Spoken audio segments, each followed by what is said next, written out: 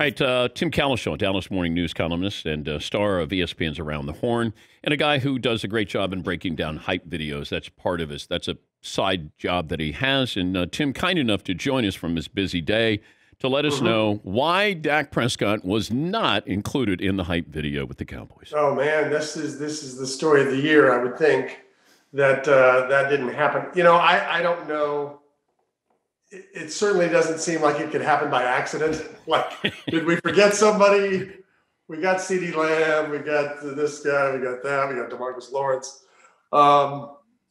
So the fact that it couldn't happen by accident tells you that it's a little very subtle shot from the Cowboys. They don't have a lot of ammunition in their quiver. So that this is their hey, you know, we're a team here. We're not all about one player. And I don't think it will amount to anything, but it just seems a little petty on their part. But if you're saying that, Tim, then Jerry Jones or his son Stephen Jones had to know about this. What did they know and when did they know it? Yes. You would think. But what's this accomplish?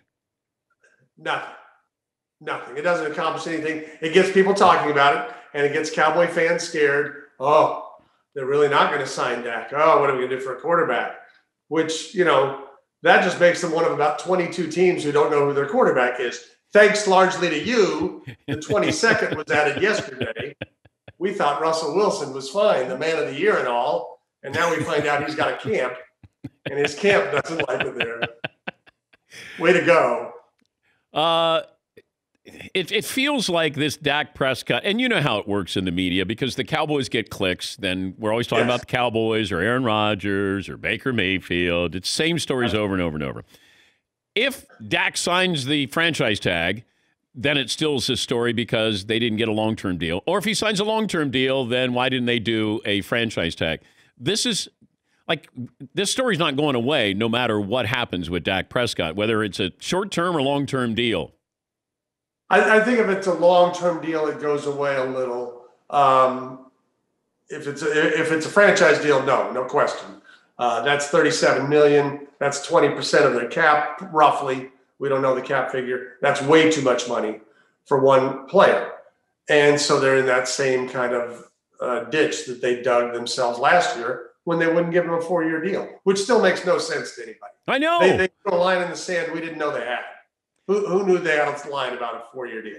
But they could have gotten a bargain if they did this when they originally started, right, Tim? Oh, a long time ago. Yes. A long time ago. Yeah, remember, his contract realistically, they could have redone him. They should have redone him before Zeke. And that seems like ages ago they did Zeke. That's a year and a half ago they did Zeke. So, yeah. Now the one question I would pose is, you know, everything with him has been compared to Wentz and Goff from the same draft class. Those two teams didn't turn out to be happy with those second contracts they did with those players. How much do the Cowboys need to pay attention to that? Not that they're the same player, but there's a lot of fluctuation in those three because there's a lot of second contracts teams get into, and they're like, man, including Zeke's, by the way. It's like, why do we do that? That's too much money. Yeah, I'm with you. I was a vocal critic of signing up Zeke Elliott to a second contract there, but you know, I'm still trying to figure out: is there any chance the Cowboys move on from Dak Prescott? I always have to say there's a chance. With Jerry Jones, there's always a chance. I think it's very limited, even though there's some options out there, and you could go say, hey, we could go do a deal and just move on and have more money to spend elsewhere, because we saw last year this team has a lot of needs. There's a reason they have the 10th pick, and it's not just Dak's injury. But that chance is less than 10%. I think Dak is your quarterback this year. Yeah. Has anybody heard from Dak? Not really. He had a second surgery. That's been reported. That's never great. He had a second surgery in December, but I mean, that's a long time from being, you know, anything for this year. But no, he keeps, other than doing commercials, he keeps a fairly low profile. Any other drama going on in Dallas with the Cowboys that we need to be aware of on this program? Well, with the Cowboys, the 10th pick, we have that going on. We have some drama with another owner in Dallas, and whether you want to dive into that, I'll leave it up to you. With the Cowboys, it's just. Well, you can bring up Mark Cuban. Mark Cuban says that the Mavs aren't going to play the national anthem before the game, and he said he decided this a while ago. Decided in November. Me, being the intrepid reporter that I am, I've been to 2 home games. I did not notice that they were not playing the anthem. I did not pick up on that. Now, there's no fans at those games, so it would seem kind of odd, although they still do the rest of the pregame. You get into a very difficult area with people. Media tends to be a little cynical. I've been to thousands of games. The anthem is kind of a boring thing that you stand there for. I realize what it means to some people who don't go to a lot of games, but we have to recognize what it means to players in the NBA. And it shouldn't be the story that it will be. But since I don't think anybody else is going to follow his lead, I'll be surprised if they do. Then I suspect it will be an ongoing story here. What's the reaction locally? Well, I don't think it's this is Dallas, Texas, so I don't think it's overwhelmingly positive. But I would say this: the people that are upset about it, they're not going to Mavericks games anyway. They bailed out on Mark Cuban in the NBA a long time ago. So, the loud voices on Twitter. Now, as far as the people themselves, I suspect most of them just want, Porzingis to stay healthy and Luka to get his triple doubles and get into the playoffs. They really can move on from this, but there's going to be a vocal minority that doesn't go to games that we'll hear from for quite a while. Are you on Around the Horn today?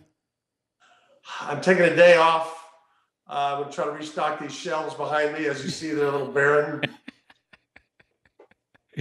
You have this nice, warm, cozy fire. I know. Perfect man cave. That's so sad.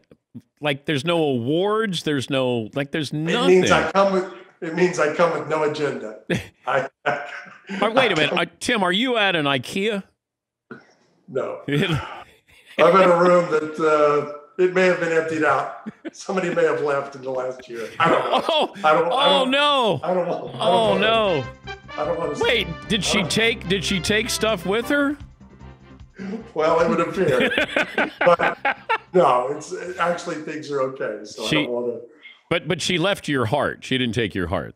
No. She's still there. She just doesn't reside here. But did you have to cut your Around the Horn victories in half and give her half of your Around the Horn victory? I now have only 240 wins. Yeah, but that's the case, then Woody Page would have like 9 victories, right? Oh yeah, his would be all over the globe.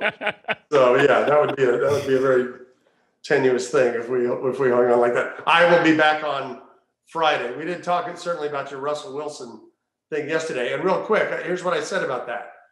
We think it's not a big deal, but think about this. Wilson and Mahomes started their careers the same way.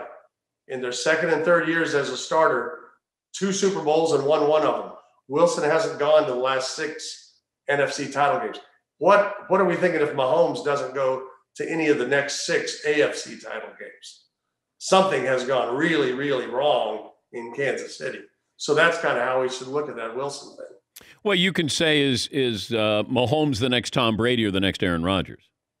Yeah, right. Yeah, and what do you think Russell was trying to say, Tim? What's that? What do you think Russell Wilson was trying to say? Because he doesn't normally say anything.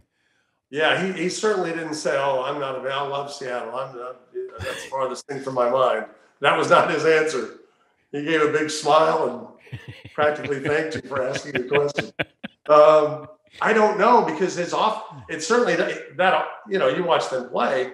He's got receivers. He's got Chris Carson. They move the ball. They score 30, but they give up 30. I mean, I think maybe he wants a better defensive team, but it's not like that team's in shambles. That team's pretty good. It just feels like management has never truly believed in Russell Wilson. Even though Pete gave him a chance when they signed Matt Flynn from Green Bay, And Yeah. Pete still, after a big free agent signing, gave Russ that job. So he believed in him then. It's just weird to watch the game plan sometimes because this is the first year they sort of let Russ cook because the other years it was defense and run the football, and then Russ helped us out late in the fourth quarter. And that's when they won. And now people are probably saying, okay, Russell threw his 600 passes this year, and how'd we do? We need to go back to what we used to be. So I don't know. There's not very many quarterbacks who end up happy in this league. I mean, if you think about who won the Super Bowl and what he had to do a year ago. Yeah. So nobody really ends up happy, which is kind of a sad state of affairs. Yeah, he doesn't end his career in Seattle, but then nobody ends their career except Not for anymore. Elway did, but he limped off. He couldn't play anymore. Yeah. Nobody else has that ending. Yeah. Limp off in the Super Bowl. Hey, we'll be watching on. You know what? As a show of support, I'm not going to watch Around the Horn today or tomorrow. I'm going to gear up Take for a day off. Come back strong Friday. Yeah, I will. Thank you, Tim. All right, thanks, Dan. That's Tim Cowlishaw, Dallas Morning News columnist and star of Around the Horn contributor.